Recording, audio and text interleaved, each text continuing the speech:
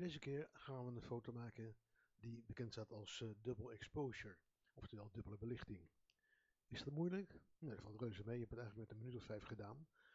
Het enige wat lastig is de juiste foto's te zoeken waarmee je dit geheel samenstelt. Ik begin met een landschapsfoto uit Java en ik heb nog een portret van een vrouw uit Java. We gaan eerst het portret vrijstaand maken. Dat doen we door op de selectietool te klikken en we nemen de Quick Selection tool. Daarmee maken we een snelle selectie van het gezicht en het lichaam. Dat gaat niet altijd even mooi, vooral bij het haar in dit geval niet, omdat de achtergrond ook nogal druk is. Maar daar hebben we natuurlijk de Refine Edge tool voor, het knopje hier boven.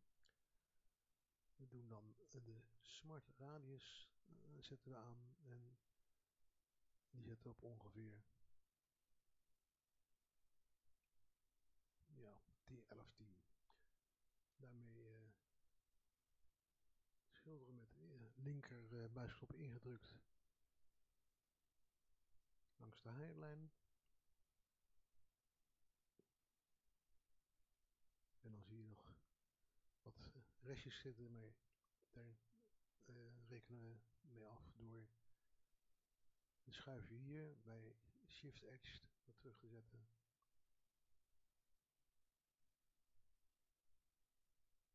Ietsje te veel. Zo. Dat wollige aan deze kant, dat halen we straks nog wel weg. Klik op oké. Dat had ik even niet moeten doen, want ik wil wat anders maken. Maar bij de output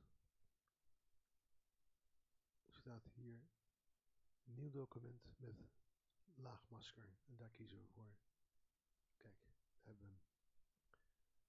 Dan kunnen we even in dat silhouetje klikken.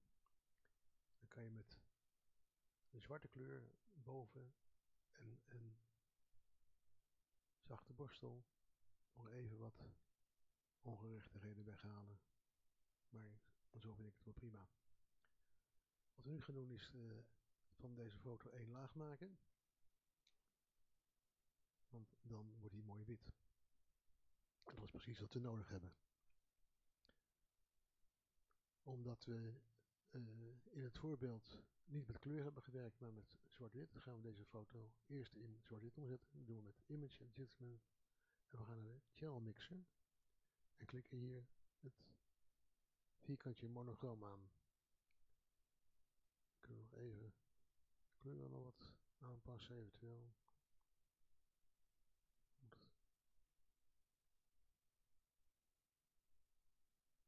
En dan zetten we oké.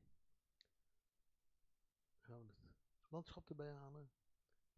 We klikken eerst het selectietoeltje linksboven de Move tool in.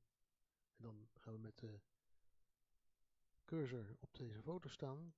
Klikken de linker muisknop in en slepen daarmee deze foto naar onze bewerking. Ik ga er keurig overheen. Dan gaan we naar de zogenaamde blend mode. Die staat nu nog op normaal. En die zetten we op screen. En dan hebben we het resultaat al bijna. Met deze laag nog steeds aangeklikt, kunnen we met de linkermuisknop ingedrukt wat schuiven. En zo wordt het beeld wat interessanter. Dan zie je dat hier onderin nog een stukje onbedekt is gebleven. Dat is makkelijk te ondervangen door op Edit te klikken, Transform, Scale. En dan heb je een randje waarmee je zo met de muisknop ingedrukt dat naar beneden kan trekken. Corrigeer het nog een beetje. En we vinden het zo wel oké. Het vrouwtje kan iets donkerder, dus gaan we nog even terug naar deze laag, die klikken we aan. We gaan naar Image, we gaan naar Adjustments, we gaan naar Brightness en Contrast. We zetten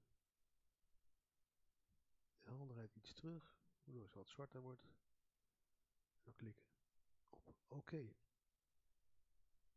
We hebben bij het voorbeeld gezien dat we een mooi lijstje hadden. En dat gaan we hier ook maken. Maar we zijn hier redelijk tevreden mee. Dus we doen eerst layer, flatten image.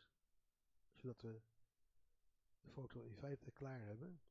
Op het lijstje na dus. En dat doen we bij image, canvas size. En dan zetten we width op zwart. Centimeter doen we op pixels. En we doen, eens kijken, 5 pixels. En nog eens 5 pixels. Klik op OK. Je ziet er een zwart randje omheen, alleen dat zie je nog niet omdat de achtergrond ook zwart is. En nu gaan we dus nog een mooie lijst maken. We doen weer canvas size. We zetten hem op width. Krijg je nu percentage in plaats van centimeters. En we doen een percentage van 10. Nog eens 10. En we klikken op OK. En voilà, daar is het klaar. Wat je nog kunt variëren is de dikte van de lijnen en het raster omheen. Maar dat is een kwestie van variaties. En dat geldt eigenlijk ook voor de kleuren. Je kan het portret van je vrouw ook op kleur laten staan, maar ik vond zwart-wit met een kleurtje daardoorheen mooier. Dat was het voor vandaag en bedankt voor de aandacht en succes ermee.